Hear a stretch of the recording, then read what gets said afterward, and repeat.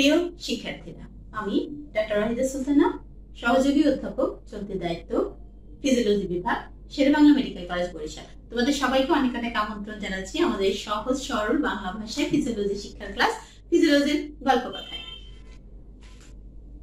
Endogenous pain suppression or analgesic system or endogenous analgesic system of the body, এই হচ্ছে আমাদের আজকের আলোচনার বিষয়। ছোট্ট একটা টপিক যেটা মাঝে মাঝে তোমাদের রিটেনে আসে, ভাইবাতেও আমরা জিজ্ঞেস করি, যারা ভাইবা ভালো উত্তর দিতে পারে তার ক্ষেত্রে।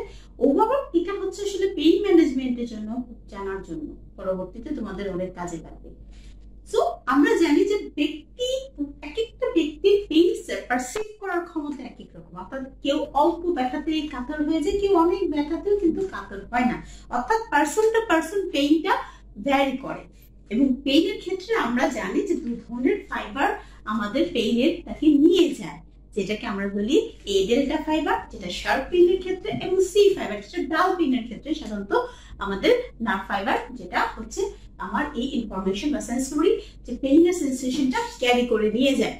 এবং আমরা সবাই যদি একটু রিভিউ করি পুরোনো পড়াটা, তাহলে আমরা জানি যে পেইনটা যেটা সেটা আমাদের নিয়ে যায় হচ্ছে ল্যাটারাল স্পোনোথ্যালামিক ট্র্যাক্ট, এবং এটাতে পেইন যে পাথওয়ে সেখানে আমরা জানি 3 ধরনের নিউরন আছে।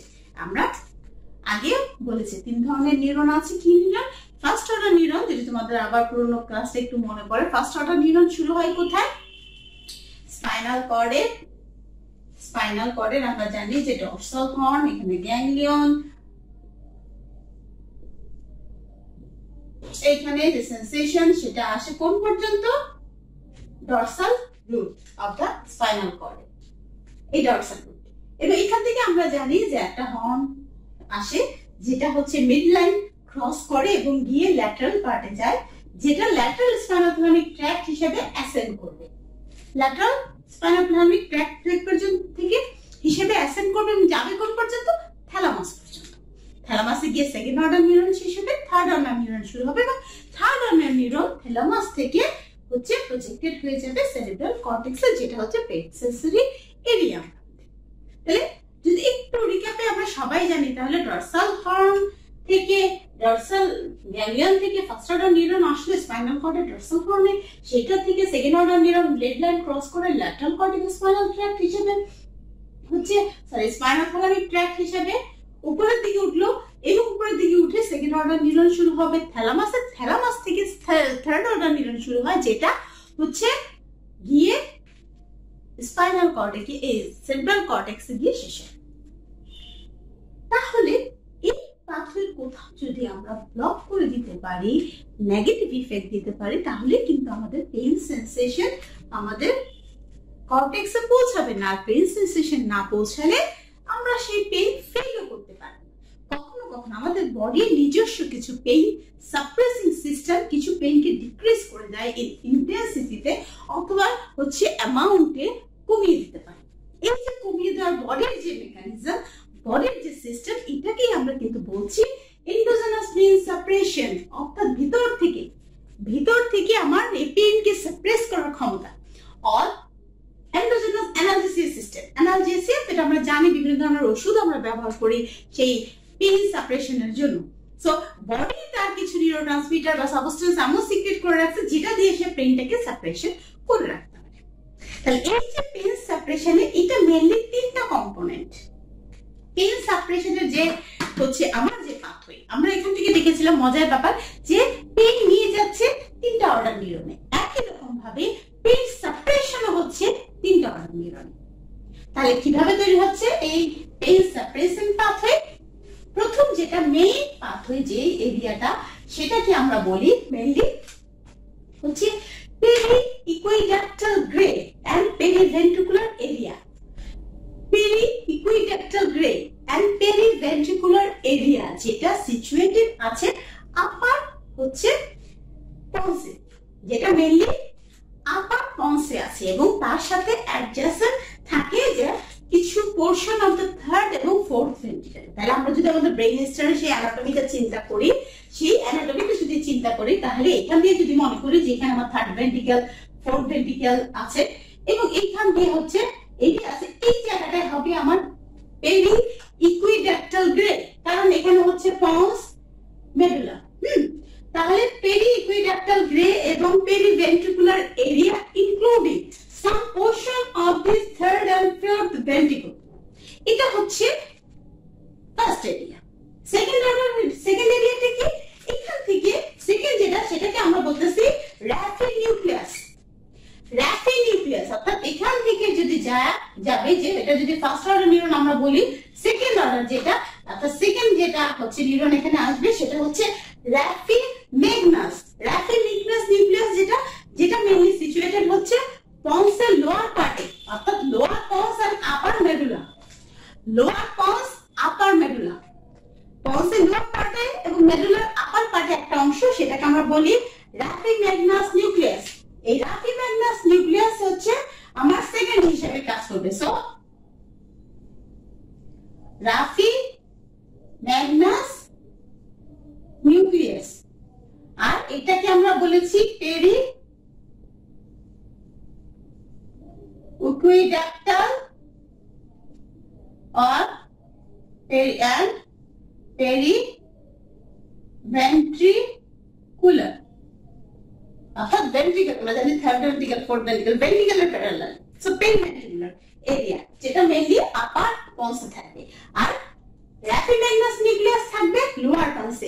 এখান থেকে আমরা কিন্তু সেকেন্ড আরেকটা নিউরন তৈরি হবে, অর্থাৎ ফার্স্ট এখান থেকে আসবে, এসে যাবে, এসে সেকেন্ড অর্ডার করবে, এবং সে এসে কোথায় করবে আমাদের, তাহলে পেইন যেটা আমরা বলেছিলাম, পেইনের area dorsal area of the spinal cord, dorsal horn of the spinal cord।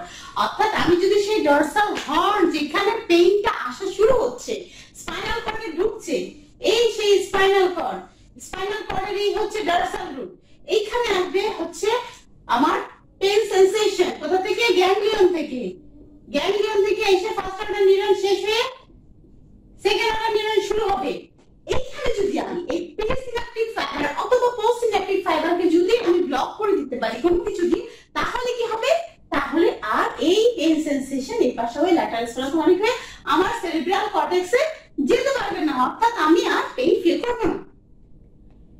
এই যে অ্যানালিসিস, তাহলে কি বললাম আমরা? প্রথম যে এরিয়া সেটা হচ্ছে peri ইকুইডাক্টাল area and periventricular area এবং থার্ড এবং ফোর্থ ভেন্ট্রিকুলারের কিছু পোরশন যেটা মেইনলি থাকতেছে আপার পন্সে। এখান থেকে ফার্স্ট পার্ট আসবে যেটা মেইনলি সিক্রেট করবে।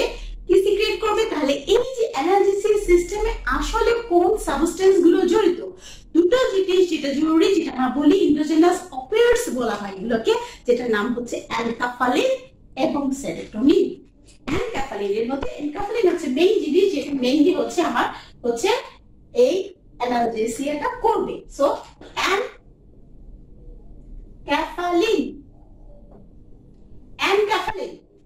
and serotonin, enkephaline and serotonin, these are the substances, they are responsible for these endogenous analgesia।